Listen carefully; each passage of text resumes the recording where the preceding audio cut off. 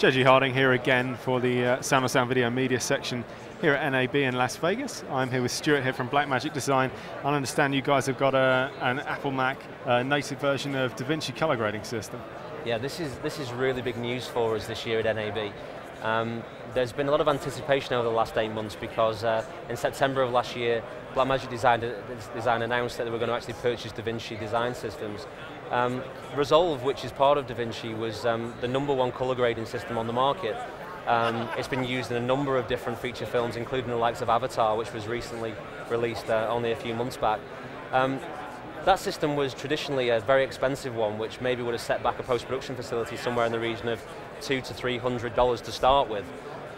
What we've done is over the last 8 months we've invested some serious cash and serious time into trying to make it more affordable to everybody, and also making a solution that can be slightly cut down for people to start getting used to and getting into color grading industry, and then eventually with the hope that they'll one day move up. So what we've done is we've actually produced a piece of software which is based exactly on the original. It's essentially all the features that are in the high-end system.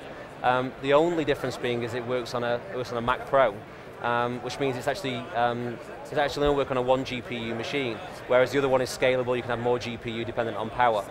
The real benefit for this as a color corrector is that it's very, very intensive on the computer, which means that usually there'll be a lot of rendering involved. Where DaVinci really stands out above the competition is that it means that you can actually start doing primary, secondary, color corrections. You can do rotates, defocuses, zooms, all in real time.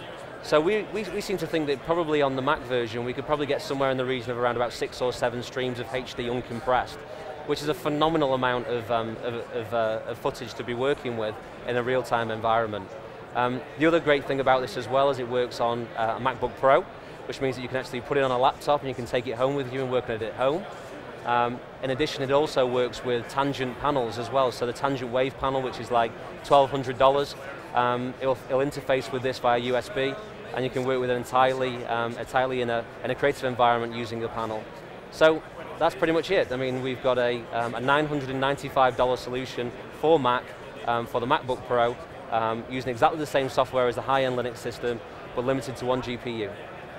That's a really significant price drop for using the DaVinci system, isn't it? Yeah, I mean obviously the price point is something that we've worked very, very hard to try and bring down. We understand that as the market develops and as people start to gain more interest into the color grading area of this industry, that they need to be able to get their hands on it and work with it to be able to understand it better. Now the problem that you have is that if you haven't got $200,000, $300,000 in your back pocket, it's going to become very, very difficult to achieve that. What's nice with this is that for $1,000, you can buy some software, you can start to learn it, you can start to work out how the features work within a color grading system, start to enhance the quality of your work, and then one day you may move up to that $300 system, or in our case, if you buy the actual Linux system, it may only cost you $85,000. So, you know, it's a big jump up, but the great thing is that at least we've sown some seeds, and hopefully one day you'll move up into that position. Excellent, thanks very much, Stuart. All right, thank you.